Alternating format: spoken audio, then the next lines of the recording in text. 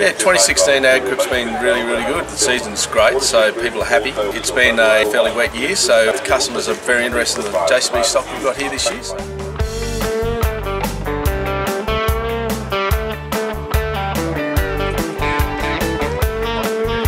What have you got so far? Lots of hats. About 3 bags full of hats. Alright. What makes JCB #1? Oh, just reliability. It don't break down.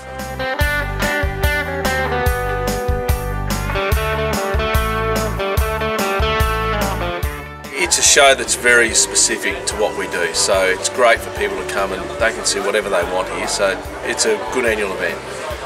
Anything that'd suit me or? No.